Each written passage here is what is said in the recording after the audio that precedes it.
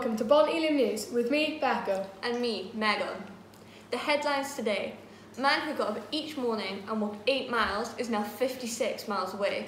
A woman who asked her husband for a dozen roses is devastated to receive chocolates and not flowers.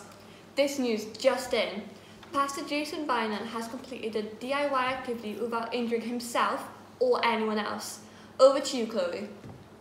Thank you, Megan. Yes, in these amazing scenes, Pastor Jason Bynum was seen hanging a picture on the wall of the church without the need to go to A&E. One eyewitness remarked, "I couldn't believe my eyes, you know.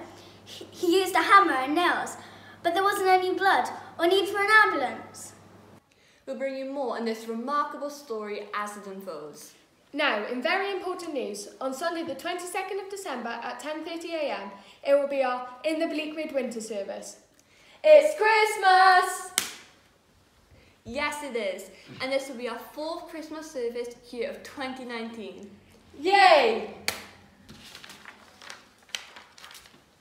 Our hosts, the Beulah Puppets, will be focusing on the last line of the popular Christmas carol, In the Bleak Midwinter.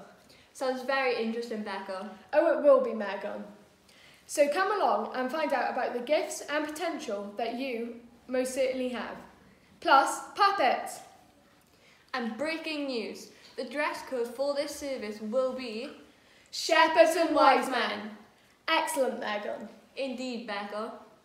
So, see you on the Sunday the 22nd of December at 10:30 a.m. in Bon Elim Church for our In the Bleak Midwinter service.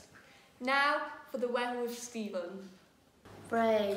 There's still a very good chance it's going to rain. Thanks for that. You're welcome. So see you on the 22nd of December. And bring a friend. Merry Christmas!